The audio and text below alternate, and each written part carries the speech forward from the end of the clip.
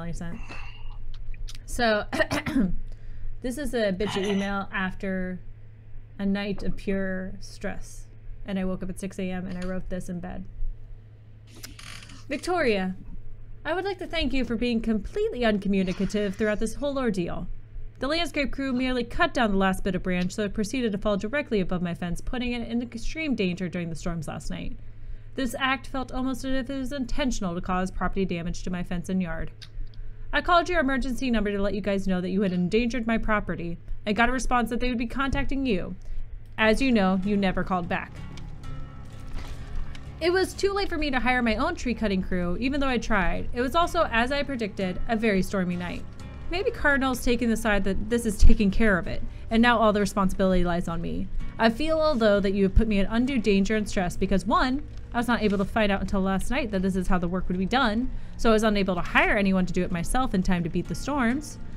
Two, your landscaper's work on the tree made it more dangerous for my property, not safer. And I wouldn't have been able to cut it down myself as if your tree in the beginning, and it appears the only way I could have gone about this action. According to Virginia law, section 55.18.8.331, if there's damage to my property due to this lazy workmanship, I should be entitled to your compensation.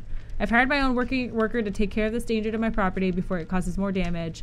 I'll be sending you the receipt of charges. Thank you. Wow. All right. I'm never fucking with you in hopes to never get an email like that. Was it I bad? like how you said thank you. I like how you started off. Yeah. I would like to thank you. They completely berate her. You bossed him up, man. Like, you sent me that shit. I'm gonna pay for your tuition. I'm gonna pay for your rents. I'm paying for everything. You sent me that shit. I quoted a law. So that's funny. So Monday night I was bitching about this and Nick found that law that was kind of relevant. So I quoted it. God, irrelevant. And so I texted a picture of that law to my brother and the next morning because my brother's a lawyer. And he texted me back after I sent that email and he goes, yeah, that law has nothing to do with anything.